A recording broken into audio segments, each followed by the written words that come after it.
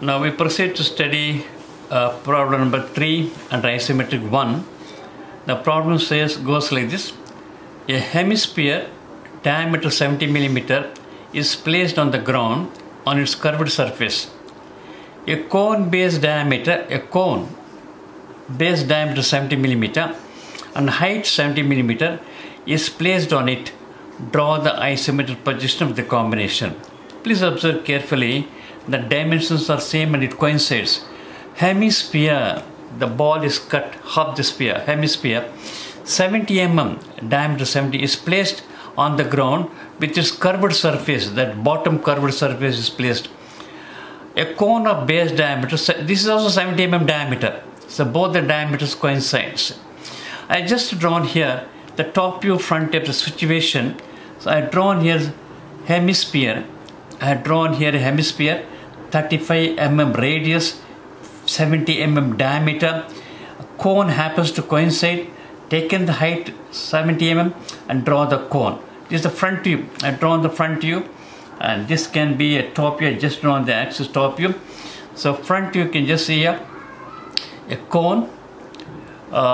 It is resting on a hemisphere. That is, both the diameters are same, 70 mm diameter. Top you will have only a circle. Top you will have only a circle. How to draw this situation in the isometric projection? If you have a ball, when the ball is cut, the cut portion will appear like a circle. Whether you cut in the middle or somewhere in between, the cut portion appear like a circle. So this portion, the circle will appear like an ellipse now. It will become ellipse. And bottom you have a hemisphere. Same thing I am going to explain to you again with the iso sheet. The entire problem will be explained to you with the iso sheet. Very simple it is. Hemisphere 70 mm in diameter. You draw here initially, because we want the bottom reference we want.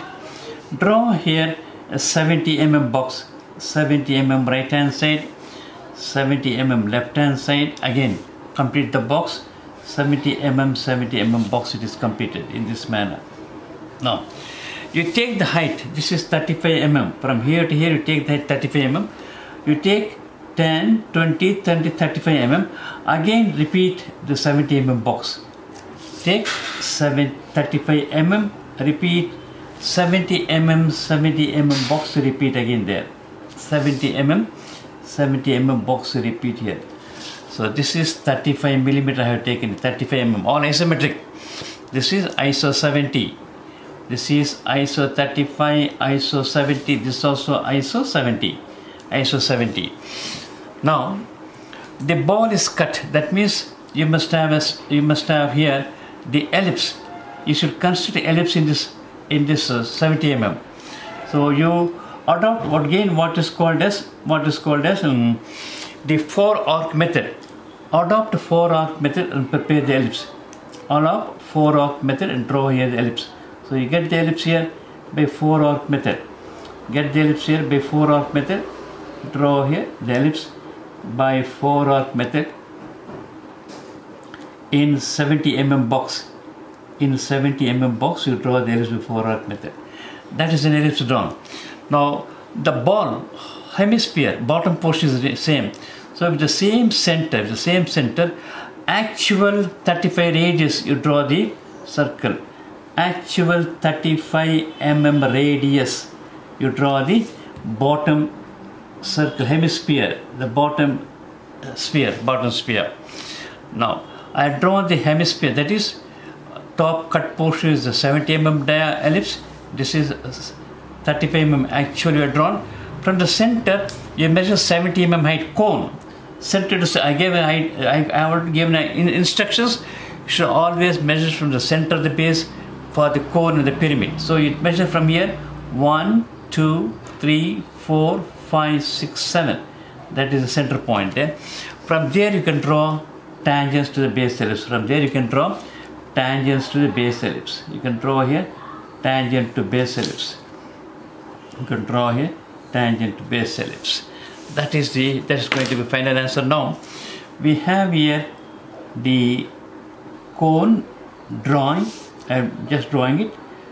tangent to base ellipse. The cone, outer portion of the ellipse is visible. That is an ellipse. I made the ellipse in the box of 70 mm, 70 mm. That's the center. You can draw the axis. You can draw the axis. And the sphere, with this center, actual radius, it goes beyond the starting point. You can make out it very clearly. It goes beyond the starting point. It goes beyond the starting point. Starting point here, it goes beyond, because from here, actual radius is bigger than the iso radius, 35 mm. So with this center, 35 mm actual radius, you draw the bottom portion of the hemisphere, bottom of the hemisphere. And of course, this is a dotted line. Many times I'll tell you, avoid the dotted lines. You can avoid, but for a look, if sometimes you can draw, there is no problem. So I repeat a simple procedure: 70 mm box, 35 mm height, 70 mm box. I got the ellipse. Locate the center, 70 mm height. Then with this center, 35 mm actual radius, you draw the bottom portion of the sphere, hemisphere. That's the final answer of the present problem.